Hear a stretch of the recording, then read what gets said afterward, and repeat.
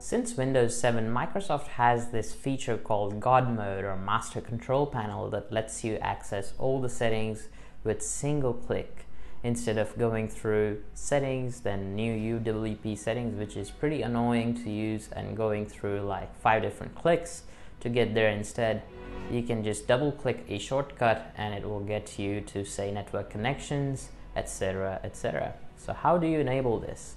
All you have to do is log into any account that has admin privileges, then go to your desktop, click on empty space, right click, and on the new item, select folder. Now rename the empty folder icon to godmode.this string of numbers and alphabets, link in the description down below. It should change into this control panel icon called GodMode. All you have to do is double click the folder and you will see all these shortcuts.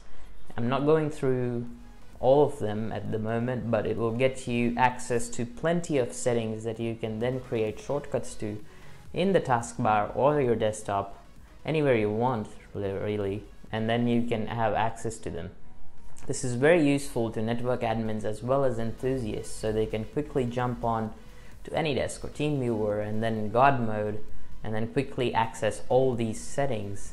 Of course, the string of numbers is not as memorable, but it's just a Google search away. And the name GodMode is customizable, so you can even set it to whatever you want. So yeah, so now you can actually quickly access all those hidden settings, such as the sound control panel, the volume mixer, as well as the network connection settings that you normally have to right click the network icon, open network and sharing center, then click on change adapter settings, waste a lot of time, or you can just run it from the run command with the ncpa.cpl, but that's a story for another video.